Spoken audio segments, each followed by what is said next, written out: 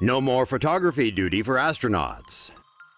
The Japanese Aerospace Exploration Agency has developed a cute floating camera drone that can lighten the workload of astronauts on the International Space Station. The Int-Ball weighs 1 kilo and has a diameter of 15 centimeters. It uses the existing drone technology, miniaturized altitude control sensors and actuators in an all-in-one module. The Int-Ball arrived at the International Space Station last month and is remotely controlled by the JAXA Tsukuba Space Center from the ground. In the future, the Int-Ball is expected to take over photography duties from the space crew and will be able to operate autonomously. At the moment, astronauts on the ISS spend around 10% of their time just taking photos and videos. With this camera drone's help, they now perhaps will have a bit more personal time in space. Say no to safe spaces on YouTube. Support TomoNews at patreon.com/TomoNews. Want to see more cool space tech stories? Keep watching. NASA to launch a repair robot into space in 2020. This is the Restore L. It's a special kind of robot, NASA's very own space repair bot, in fact. In the summer of 2020, NASA will launch the Restore L, a robotic spacecraft tasked with carrying out maintenance and repair on satellites orbiting Earth. NASA says Restore L will navigate Earth's orbit using a combination of advanced hardware and algorithms at speeds of over 16,000 miles per hour. This technology will allow it to calculate how to connect with a satellite orbiting the Earth at the same speed. Restore L will use dexterous mechanical arms to service satellites in low Earth orbit. This service will reportedly involve a maintenance check and repairs, as well as redeployment of the satellite. Restore L could also upgrade satellites and, all in all, prolong the lifespan of those already in space. If the mission is successful, NASA expects the Restore L could potentially jumpstart a new space servicing industry in the U.S. Scientists hope to launch interstellar fleet of laser-propelled spacecraft. A hit team of renowned scientists, Silicon Valley elites, and a billionaire businessman have come together to launch a fleet of postage stamp-sized interstellar spacecraft. Sounds like the pitch for a bad Bond movie, right? Well, if it was, 007 would have his hands full. Because this team includes scientist supreme Dr. Stephen Hawking, Russian billionaire Yuri Milner, and Facebook founder Mark Zuckerberg. All technology, including the camera for the tiny interstellar spacecraft, will be placed inside a postage stamp-sized chip. Called a star chip, this device would come with a light sail to form a nanocraft. This sail has a surface that would use Earth-based laser light to propel it along.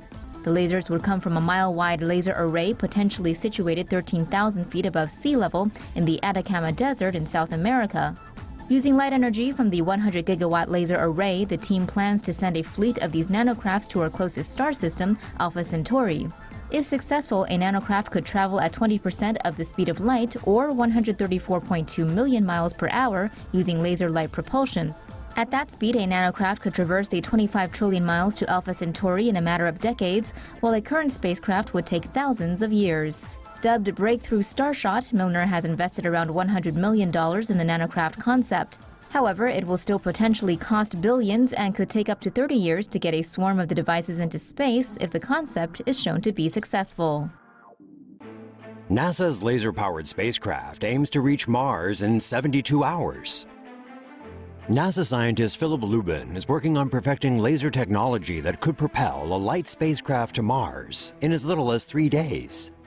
Photons emitted from excited atoms in a laser have energy and momentum, which forms the basis of laser-based propulsion. Photons are released in a beam from a laser. When photons from a laser array reflect off an object, their energy is translated into a push that's capable of moving objects like a spacecraft. Rather than using a giant laser a la the Death Stars, researchers imagine an array made up of a large number of amplifiers that sync up and act like one big laser. The spacecraft launched with this technology will include a robotic probe and a large reflective sail. The spacecraft will be light because no fuel is needed. And this spacecraft could be accelerated to 30% the speed of light, which was previously unheard of. This technology could produce enough momentum to get a robotic spacecraft to Mars in 3 days and send a manned shuttle to Mars in a month. Using photonic propulsion, interstellar travel may be possible, and we could get a probe to Earth's nearest star, Alpha Centauri, in as little as 15 years. In comparison, our current technology takes 4 to 8 months to get to Mars. It took 37 years for the Voyager 1 spacecraft to reach the edge of our solar system. Say no to safe spaces on YouTube. Support TomoNews at patreon.com/TomoNews. Huge balloon capsule will take you to space in 2017. For a lofty $75,000, you'll be able to be part of a new tourism effort in the Voyager Capsule and be carried to the edge of space by the end of 2017. Worldview Enterprises is offering to send passengers to an altitude of 100,000 feet above the ground in a capsule carried up by a giant balloon. Once fully inflated with helium, the balloon will expand to about the size of a football stadium. The capsule will be equipped with large windows and will be able to carry up to 6 passengers and 2 crew members.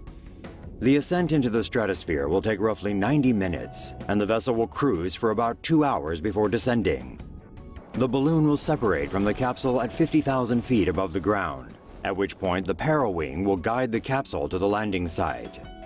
On October 24, 2015, Worldview launched a successful test flight with a 1,000-pound replica of the capsule. The company is now ready to begin full-scale testing in mid-July 2017 and hopes to bring space tourism to the masses at the end of the same year.